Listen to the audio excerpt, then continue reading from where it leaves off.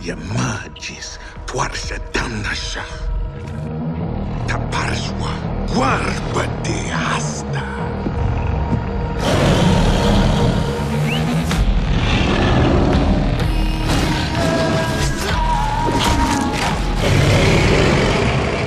Hello everyone, I'm Eurogamer's Ian Higton and this is Far Cry Primal, a game where you can stroke bears on the face and set fire to mammoths with flaming arrows.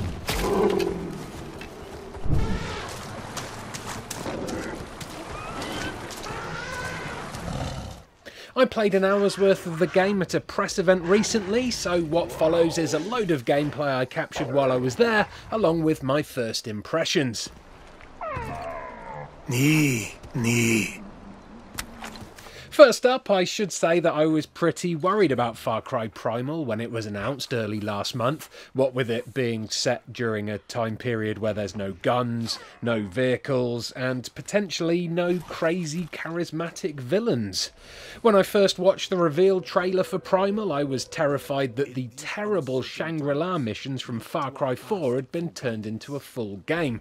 But while it does lift some elements from that, specifically the animal companion and the bow and arrow combat, the open world sandbox is busy enough to make it feel like your traditional Far Cry game. Or at least Far Cry's 3 and 4, whose cookie cutter template is blatantly apparent in Primal.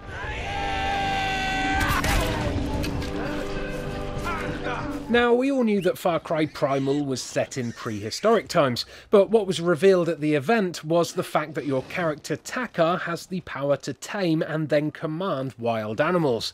This is a pretty unique twist that thankfully adds a load of depth to what is slowly becoming a rather familiar formula.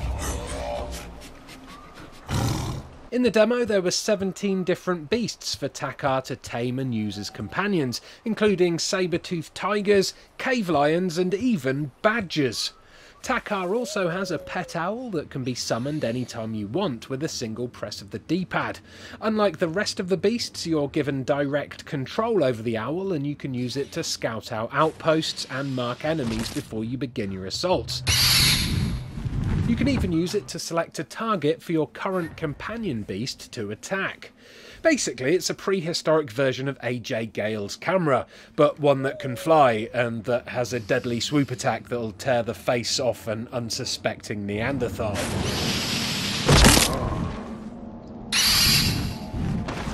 Every other beast is controlled by pointing. Point at a location and the beast will go there. Point at an enemy or a wild animal and the beast will attack it.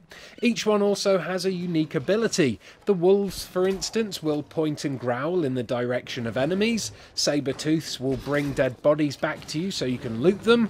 The panther is great for stealth assaults, and the tank-like bear will dig for honeycombs, which can be used for crafting recipes. Taming beasts and swapping between them is incredibly simple. Any beast you have already tamed will be available to call in an instant from your beasts menu. One quick whistle and they'll be by your side in no time.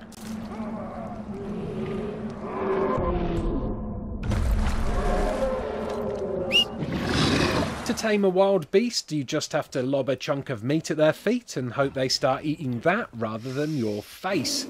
If they do, you'll be given a simple button prompt and then bingo, the beast is yours to command.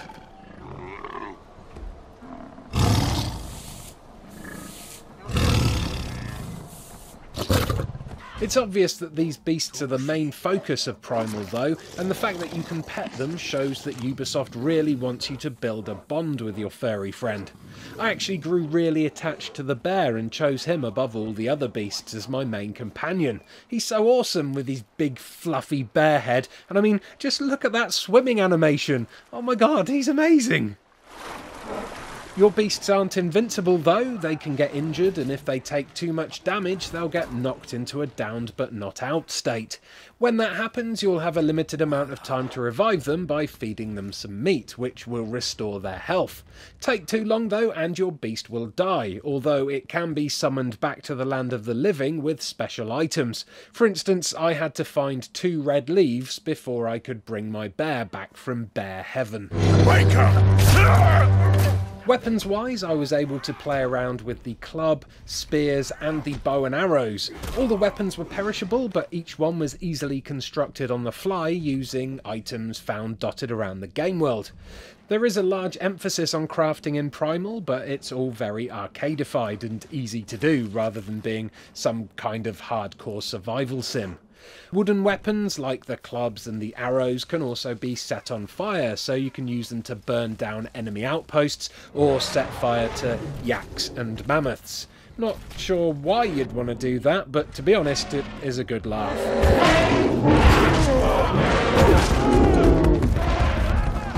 Now, one of the things I'm not allowed to show you in this gameplay is the map screen, but I can confirm that the world of Primal is pretty large. It seems slightly smaller than Far Cry 4, I'd say, but still big enough to have different biomes, like the tall snowy mountains and the wooded areas and the lakes lower down. Traversing this world on foot is going to be a lot more time consuming than bombing around Karat on a quad bike, but Ubisoft has crammed it full of wildlife and enemies and other emergent diversions that serve to keep things interesting. Later on in the game, there's also the promise of being able to tame and ride mammoths, and although I didn't see it in action, I was told that you could ride a saber-toothed tiger, which is basically the coolest thing ever.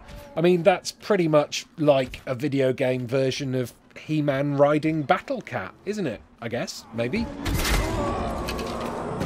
Finally, a Ubisoft employee also confirmed to me that Far Cry Primal will not include any kind of multiplayer, so no co-op and definitely no level editor, which is sure to be a massive blow to Far Cry's small but dedicated map-making community. According to Ubisoft, they left it out so they could concentrate on making Takkar's story as good as possible, but I wouldn't be surprised if they decided to cut these aspects after they were widely ignored by players in Far Cry 4.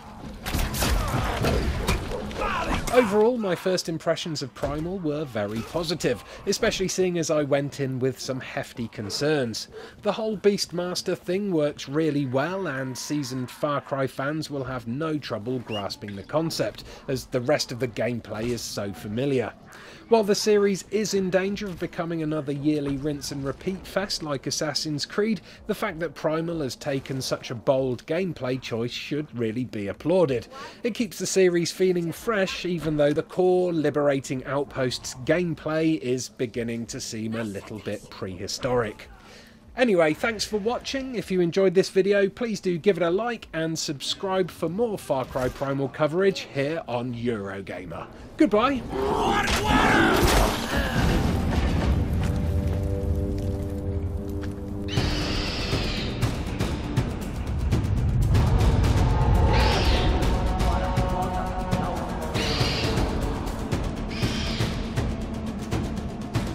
Start with the two that you've upgraded because they're actually worth taking. Rolf, Lars.